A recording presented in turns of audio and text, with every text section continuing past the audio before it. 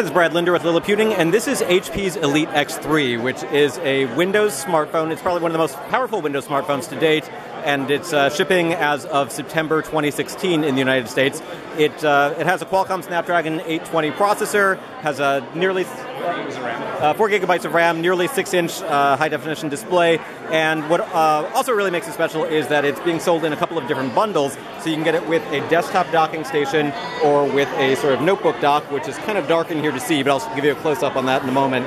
And the idea is that you can use it as a phone, but then you can also connect it to these accessories and use it like a desktop computer. So the phone itself sells for about $799. There are going to be bundle deals available for, I think you said $13.99 to get it with the laptop? $1,300 for with the laptop, or how much for the desktop?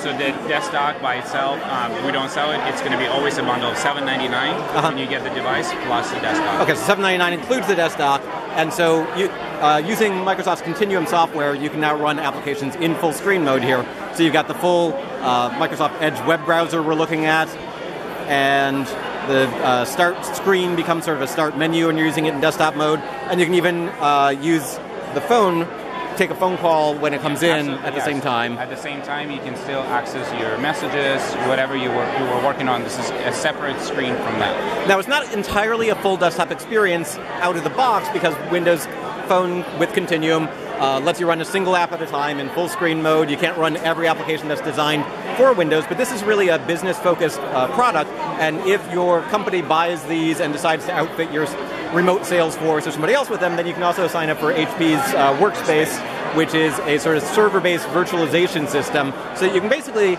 log in using the phone to a remote server and run Windows desktop applications. So if you have enterprise apps that you don't want to turn into mobile apps, it might be cheaper to sort of license this technology.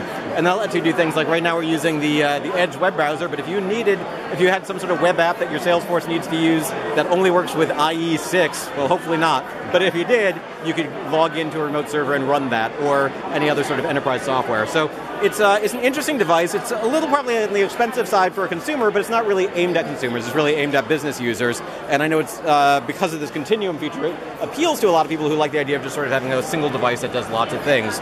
If we take a look at this this laptop dock here, it looks like a notebook, but it doesn't really do anything until it's connected to the phone, and you can connect wirelessly or with a wire. Right now it's plugged in with a USB Type-C cable, and it can actually charge the phone from the battery of what looks like a laptop. And if we can try and pick this up and bring it into a better lighting here, you can see that it's got a sort of full-size keyboard. It's 11.6-inch display, I think? Yes. I think 11.6-inch display. It's a matte screen. It's pretty light. It feels like it's probably around 2 pounds or so. That's exactly right. And I hair under.